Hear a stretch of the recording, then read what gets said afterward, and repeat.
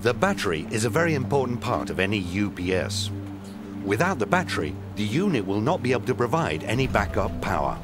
PowerWare uses valve-regulated lead-acid batteries, also known as maintenance-free batteries, in its units. Besides the ambient temperature and the number of duty cycles, the key to long battery life is the prevention of corrosion inside the battery. Because the main cause of corrosion is current flowing through the battery, it follows that the battery will have a longer life if it is charged and discharged as little as possible. Most UPSs in the market are charged with what is called the trickle charging method. It means that there is a small charging current all the time, even when the battery is fully charged.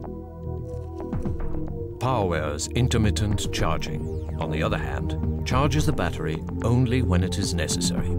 In practice, the cycle takes 20 days, 2 days charging, 18 resting. In this way, corrosion can take place only 2 days during the period. 90% of the time, there will be no additional corrosion. During this 20-day cycle, the battery's voltage drops less than 2%, which has no effect on the backup time of the UPS. During the rest period, the ABM function constantly monitors the battery's status. If the voltage drops below a predetermined alarm level, the charging cycle is started again. The same happens if the UPS is needed during the rest period to back up a power failure.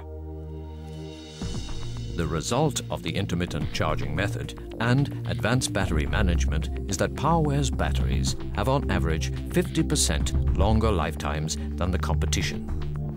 When the battery alone may account for half the UPS's price, particularly in larger systems, it's easy to understand why battery lifetimes are important to the accounting people too.